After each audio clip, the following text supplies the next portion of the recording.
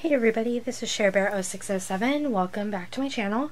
Today I have a collective haul. It has our generation stuff, some Funko Pop figures, and I think like one or two cars, the Pixar cars ones. If I sound weird, it's because I have a cold, so bear with me on that. But let's go ahead and get into the haul. One of the items I picked up actually today. Oh goodness, let's see what I have in here. Okay, let's start out with the Funko Pops from Hot Topic. I have number 1. This one's just the regular Harry Potter with his wand. So that's pretty cool. I haven't even taken him out of the box yet. You better see him there. He's pretty cool.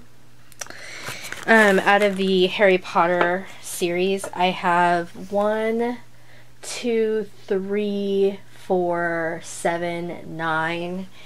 Oh, and then number 6, which is Voldemort, which you'll see right now. Voldemort, Lord Voldemort.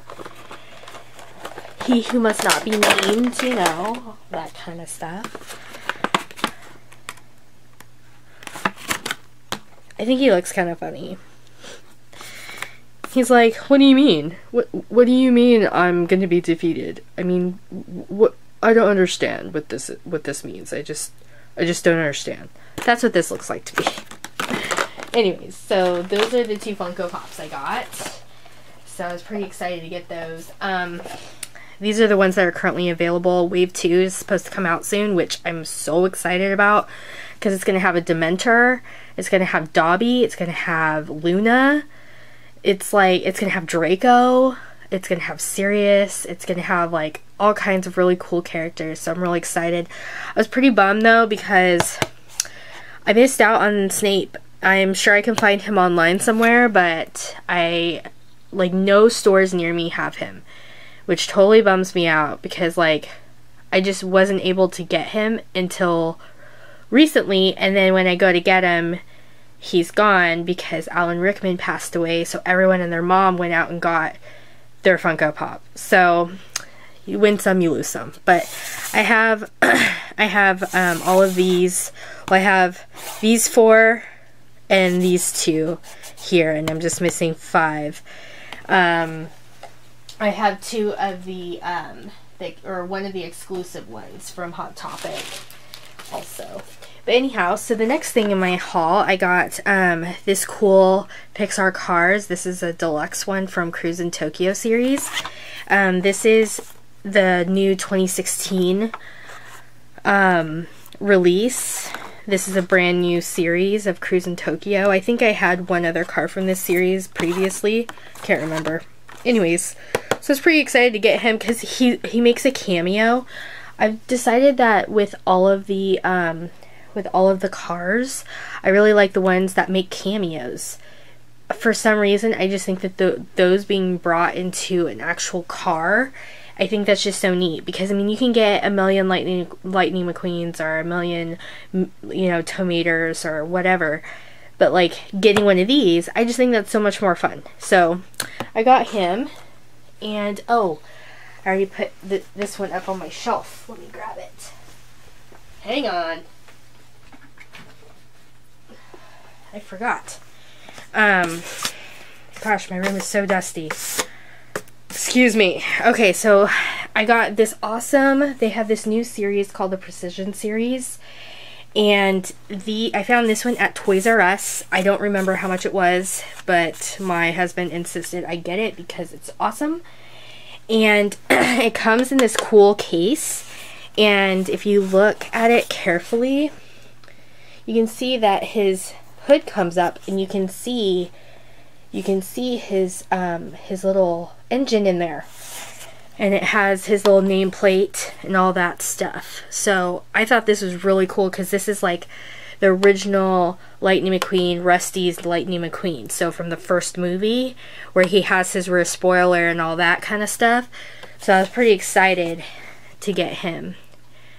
So, custom built 2006 race car, V8 engine, racing engine with 750 horsepower, reaches 200 miles per hour on straightaways. So yeah, that's the box. The box is kind of messed up, but I don't really care so much about that. I was just really excited to find these. They also had a Doc Hudson there, and they had a Ramon. So I hope to go back and pick those up eventually. But I had to get Lightning first, because hello, it's Lightning McQueen. And then yeah, I was really excited because they're releasing a whole bunch of this stuff in the new Precision series, including playsets. And the first one that they're releasing is Flo's V8 Cafe, which is like amazing. So yeah. Anyways, the next thing I got, these are our generation little accessory sets.